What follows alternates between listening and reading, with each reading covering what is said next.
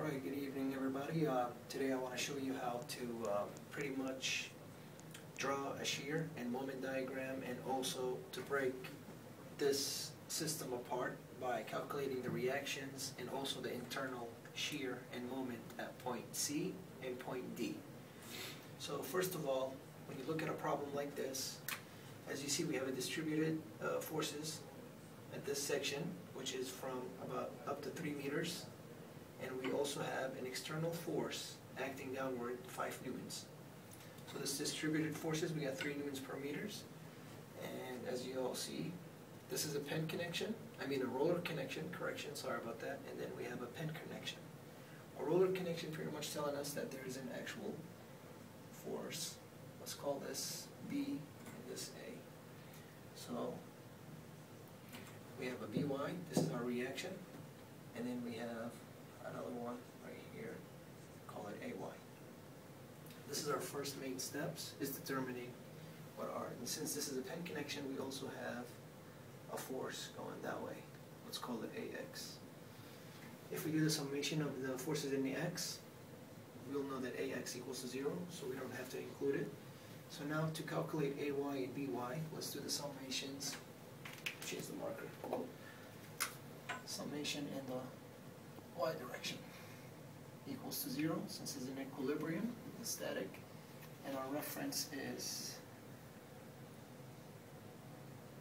X, Y. Anything going up is positive, anything going to the right is positive.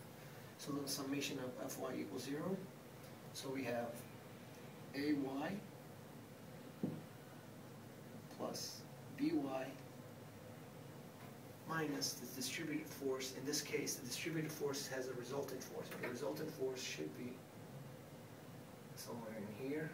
And the way we calculate it is pretty much find the area of this triangle, which is, in this case, is 1/2 times base, which is 3, times the height, which is this case, is 3 newtons per meters. And then we have another force pointing downward, which is the 5 newtons, minus 5 equals 0. So to break this apart, we have AY plus BY minus, in this case it would be 9 divided by 2, which is 4.5, minus 5 equals 0. As you see, we have 2 unknowns, but 1 equation, so now we have to come up with another equation, and the other equation is we need to take the moment at A.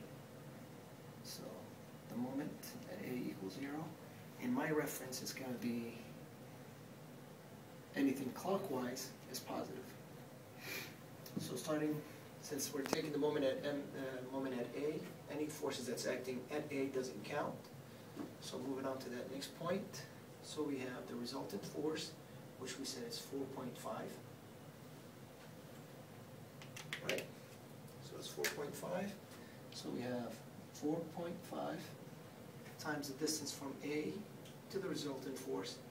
And the best way to calculate the resultant force, since we have a triangle distributed force, it is from this 90 degrees, the distance is 1/3 times the actual distance of that distributed triangle, which is 3.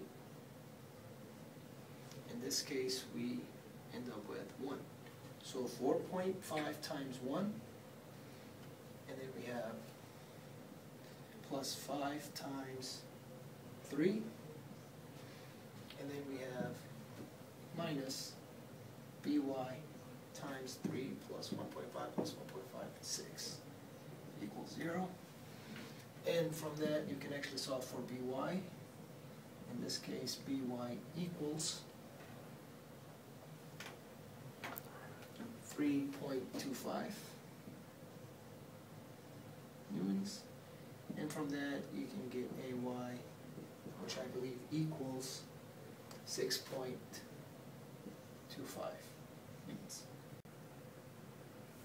Alright, so I showed you guys how to calculate the reactions. In this case we got 3.25 and 6.25, and from there we are going to solve for the internal shear and moment at point C. So So just a quick review. Whenever you have a bar and you splice it in the middle, this half, you have the moment acting just like that, counterclockwise, and you have the shear pointing downward. And on this side, the moment acts clockwise, and the shear is pointing upward. Just a quick review for you guys. Alright, and in this case, as you guys see right here, I broke it apart just to show you. This is at point C, our shear at point C pointing downward. And then we have the counterclockwise moment at C. However, we ran into a little problem because at point C, as you guys see, that we don't know the actual height of the distributed force over here. So the best way to calculate this right here, which we're going to call it Y, is, I'm sure you guys seen this, the like terms. Looking at the actual triangle, the main distance goes up to 3 meters. And then at point C, which is about 1.5,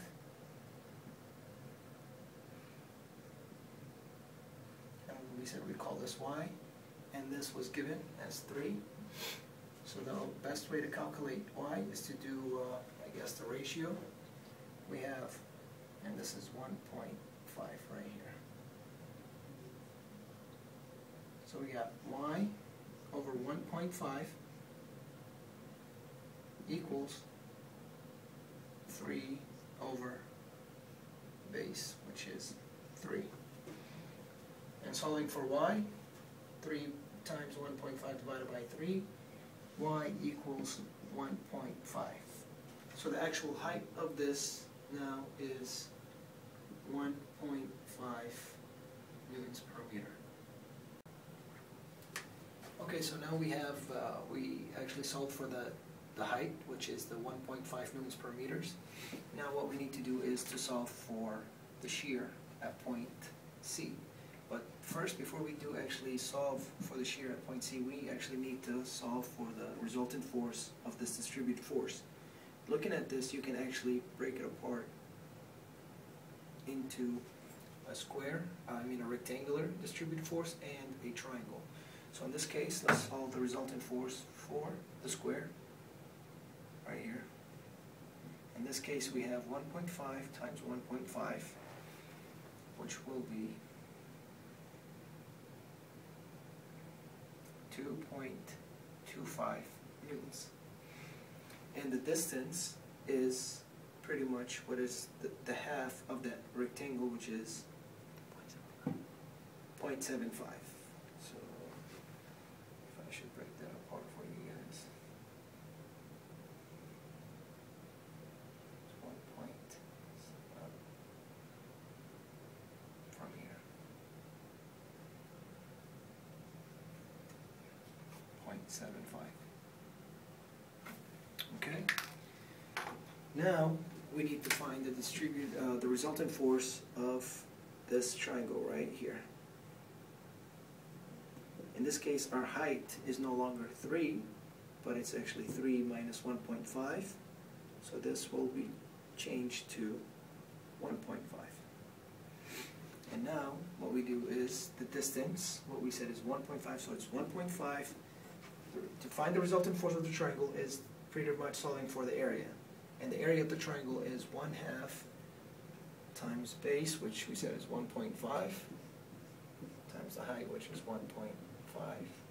So our resultant force will come out to be, in this case, 1.125 newtons. So here, our resultant force is 1.125 newtons. Okay, and the distance, just a quick review for you guys to find the actual distance of the resultant force in a triangle.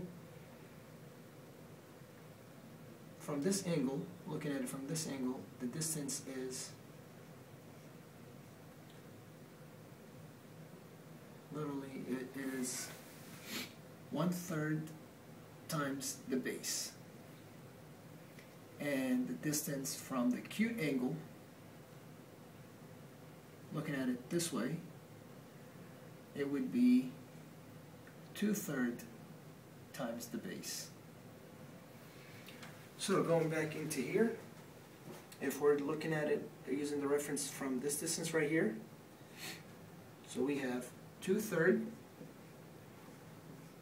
times the actual base, which we said is 1.5. In this case,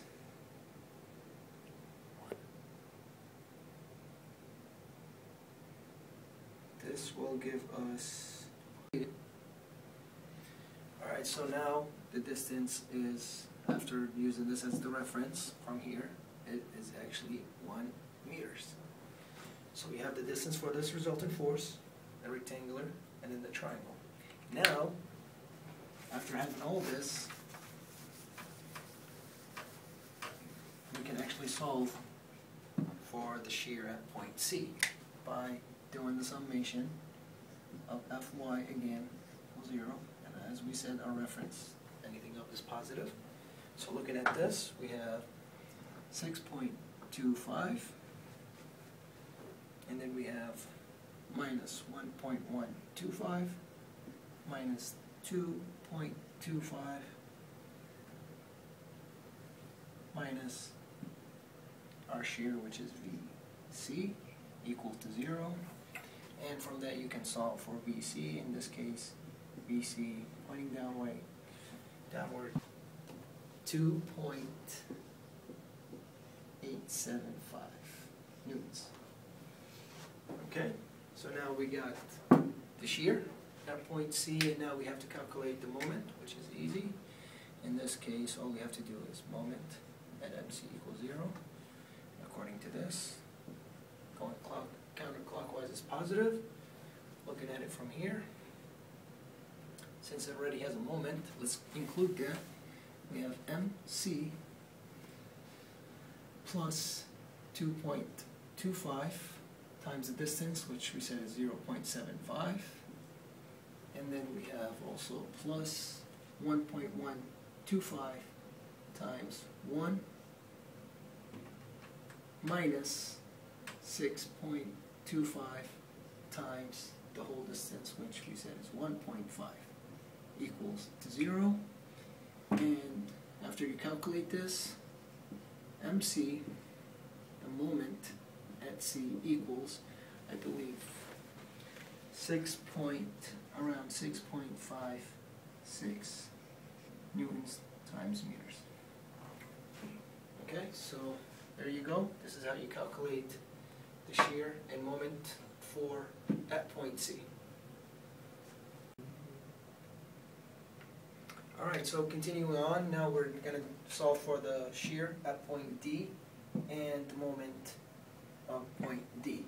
Since you guys already know, I calculate the resultant force and the distance. We got 4.5 at the distance from reference over here, 2 meters. So as you guys all see right here, now all we have to do is the summation. Fy equals 0 in the y direction, as we always have the reference going up. And now you can say that it is what we have. We have 6.25 minus 4.5.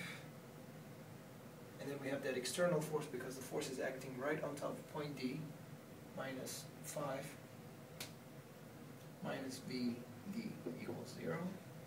And in this case, our VD equals 3.25 newtons. And then we do the moment. Moment at D equals 0. Positive. And now, since we're using this as the reference, and there's already a moment existing in that area, so we have MD, moment at D. This doesn't count because it's right on it. And then we have plus 4.5 times the distance, which is 2, minus 6.25 times 3 equals 0. And then you will solve for the moment at D equals, I believe, is 9 9.75.